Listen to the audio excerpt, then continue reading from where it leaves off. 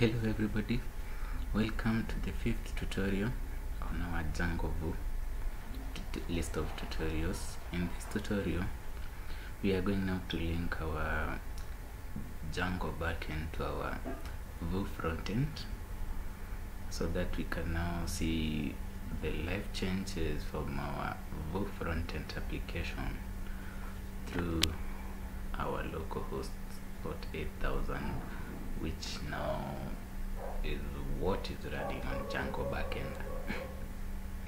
I hope throughout the other series of tutorials you have been able to do all of them, and if at any point you got stuck or experienced any difficulty, you can get in touch with me under the comment section and I'll see how I'll help you.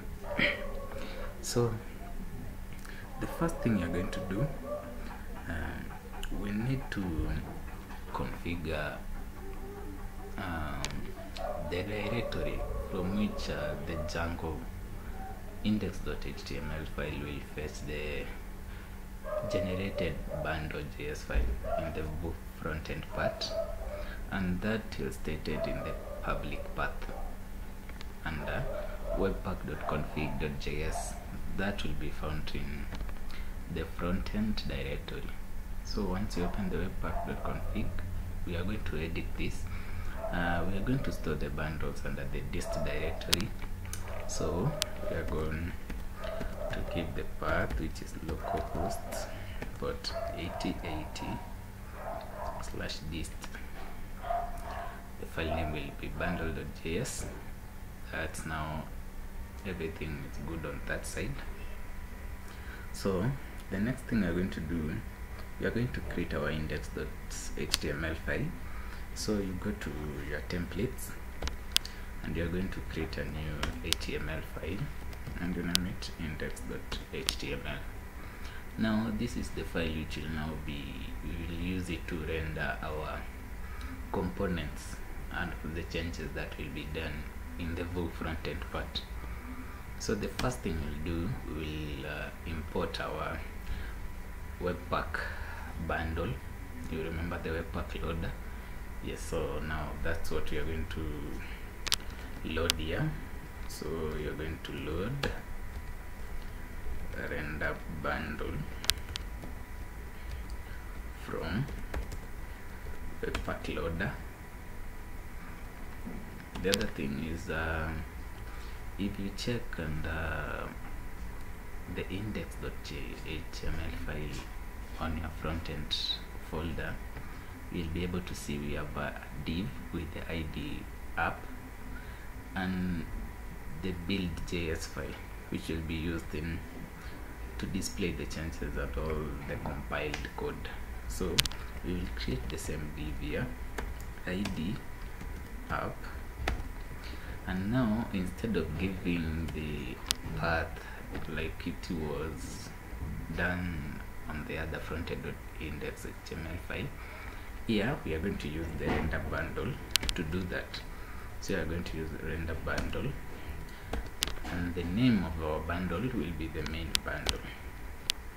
So once you do that, everything is good and set. So the other thing you are going to do now, when you go to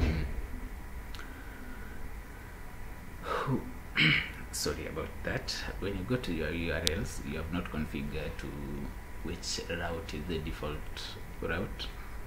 For now it will just be picking the default index route for Django, which just shows you a bit more information about Django or what you can do, the Django project tutorial, something of the sort.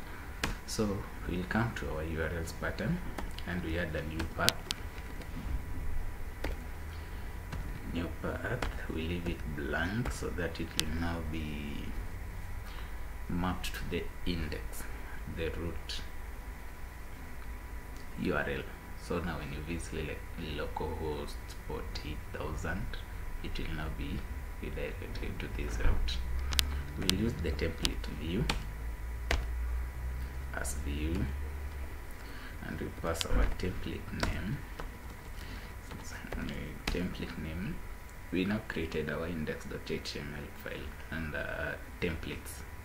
So we are going to call the index.html file there. So for now everything is set up, and I believe with that we are good to go.